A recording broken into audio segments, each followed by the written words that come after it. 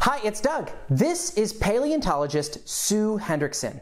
She loves exploring the world and finding things like sunken ships and hidden treasure, and this, the largest T-Rex dinosaur ever found. This fossil is so huge that it took 6 people 17 days in order to get it out of the ground. Whoa. And when they were done, they gave the T-Rex a name. You want to guess what it was? They named it Sue, after Sue Hendrickson, since she was the one who discovered it. Someone named Natalie has a question about dinosaur fossils. Let's give Natalie a call now. Hi, Doug. Hi, Natalie. I have a question for you. What's the best place to look for dinosaur fossils? Oh, that's a great question. It could be tempting to think that you have to be a scientist in order to find dinosaur fossils, or that there's only one really special place on Earth that you could find them. But believe it or not, that's not true at all. Consider Nathan Rushkin at the age of 12 years old. Nathan had dreamed of finding a dinosaur for as long as he could remember, and one day, while hiking in Canada with one of his parents, he saw something. It looked like a long bone stuck in the rock. Could it be the fossil bone of a dinosaur? It was. Nathan had discovered a young hadrosaur, a duck-billed dinosaur that lived in that area long ago. Dinosaur fossils have been found on farms, like these dinosaurs called ornithopods in China. They've been found on construction sites, like the triceratops that these builders found in Colorado. And even behind grocery stores, like this fossil called a nodosaur, found by a 5-year-old in Texas. Wouldn't it be amazing to find a dinosaur like that? But how did these people find them? Is it just luck? Were they just walking around and noticed a dinosaur fossil just lying on the ground, ready to pick up? Before I say anything more, I'm curious. What do you think? Where would you look if you wanted to find a dinosaur fossil? Now would be a good time to pause the video and discuss. Okay, you ready? To start off, it's good to know that when dinosaur fossils are found, they're usually found stuck in rock, whether it's rock that you can see on the surface when you're walking around, or rock that's deeper in the ground, where people have to use tools like hammers and chisels to get them out. So does that mean to just look anywhere there's rock? There's a lot of rock on Earth. For example, when you dig into the ground, eventually you always hit solid rock. Can dinosaur fossils be found in any kind of rock? It would be helpful if there were some way to narrow it down. Luckily, there is. A lot of illustrations of dinosaurs, like this one, seem to often show dinosaurs hanging around erupting volcanoes.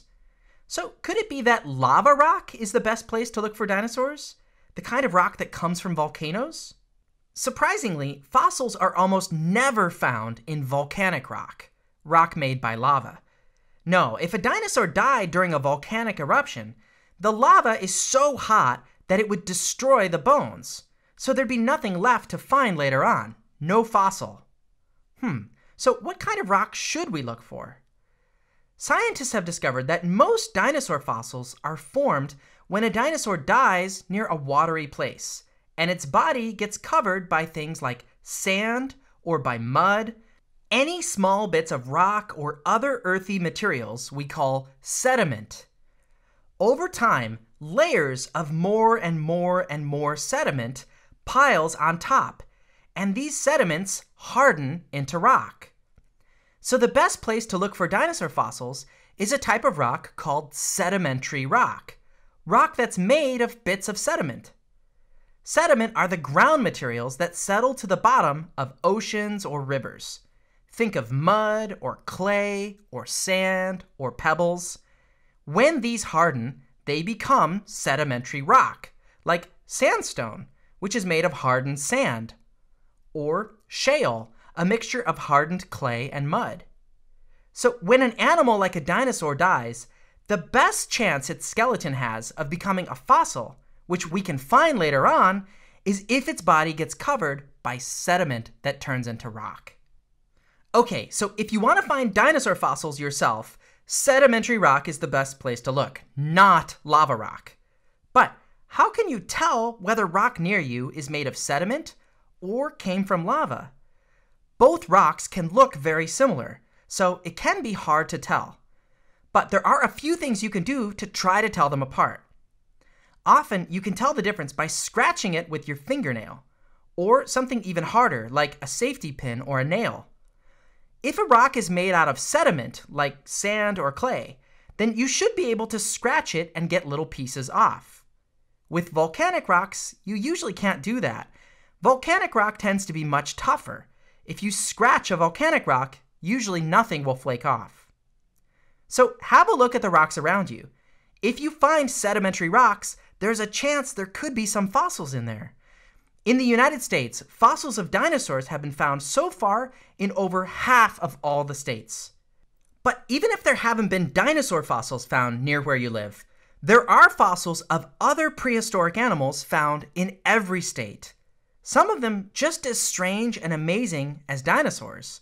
From the shells of prehistoric squid-like creatures called ammonites, to the extinct insect-like trilobites that once lived on the ocean floor. Even the fossilized teeth of prehistoric sharks. There is some amount of luck involved in finding fossils. There's no guarantee that every place that has sedimentary rock is going to have fossils in that rock. But you might be surprised how close you might live to a place where you can easily search for fossils. One tip is to ask an adult in your life to look up where the nearest quarry is. A quarry is a place where people dig into rock underground in order to use the rock for things like construction and building.